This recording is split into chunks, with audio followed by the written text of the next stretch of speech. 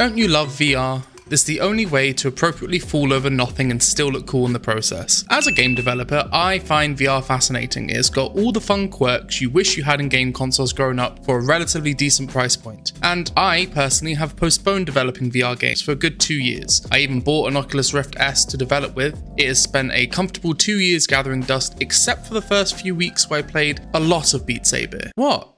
It's a good game. Now, why is this relevant? Well, once upon a time, in a uni far, far away, I created a VR project called Kingdom Defense, and just like any new developer starting out, I had no clue what I was doing. I remember trying really hard to make it, and I was really proud of it, but look how the graphics turned out. It's like a really poorly optimized virtual reality Nintendo game. Having replayed it recently, it doesn't hold up to my standards. It doesn't run on my Nvidia 3070 either, which is a massive red flag in itself. And even with its troubles, it was my trouble, and I love it. Now, fast forward almost 5 years and I have a skill set a bit more refined in the game development area, and having rekindled my passion for VR, I want to try and recreate a spiritual successor to that old game of mine. A new and improved Kingdom Defense, one might call it a new Super Kingdom. No, I can't get that. With this in mind, I also have a conundrum to tackle. I don't know VR anymore. We've walked our different paths. He grew up, and so did I. But we've come back together, and I just don't understand him no more. VR has changed, and in the past, I used the Oculus SDK, and now it's the XR Toolkit. What is that? I'm not sure, but this is fine. Fortunately, there are some fantastic sources out there. In my search for tutorials on the subject, I stumbled upon two holy grails of VR development. One is VR Andrew, and the other one is Valum, or Valum. They have amazing resources on the subject of VR. It's been about 4 hours since I started. I followed a few basic tutorials on XR, and I've made a ball disappear and reappear using the new input system. Watch this. With my newfound knowledge, I want to challenge myself to something never seen before.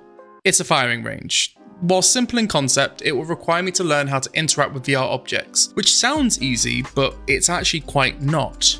So I want a nice fun target shooter, and it needs to have a gun, targets, particles, and a lot of damage. Let's start with the gun. Borrowed an asset from a project that I've worked on, and a good friend of mine was the one who made it. I'll link his profile down below. So how do I use this? It's all great having it, but I need it to be a functioning bullet firing machine, and that requires actually quite a bit of work. Cue the montage.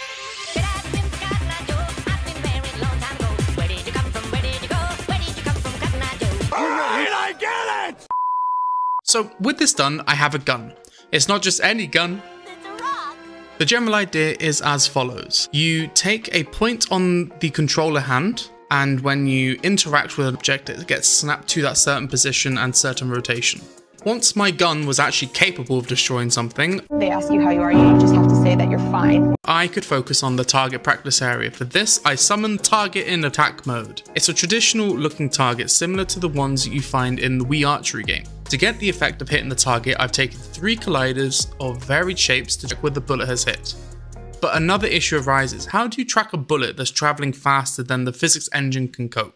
Let me break it down for you real quick. The reason for this is that when you start having really fast projectiles, they start becoming less reliable and travel fast enough to actually pass through things rather than colliding with it. One way to check this is to have the bullet check its last position against its current one, and then do what's called a line cast in between to see if it hits anything, and whatever it hits, it contacts with. Shooting targets is fun, but how do I visualize it? Well, I got a lot of inspiration for the hit counters from old FPS games where you can see the damage you deal in real time. To attempt the same kind of effect, I attached a UI element to the target itself, which when shot, sends a message telling how bad your shot was. This then gets displayed above the target in a small animation, and with this, the game is practically done. I now have the ability to shoot a target, along with destroying the fabric of reality with just a small gun. This isn't really a game so much as a limited target practice, with only 10 to 15 targets in it though. I need to build a small game manager to handle the logic of spawning in targets at different intervals. This gives the impression that you're actually working towards something. Next, to add some UI for player feedback, and all done. The game is done. 2 game modes, UI elements for a retro style text font, and a poorly chosen music track being played from a very out of place radio. Sounds great. So here's the end result.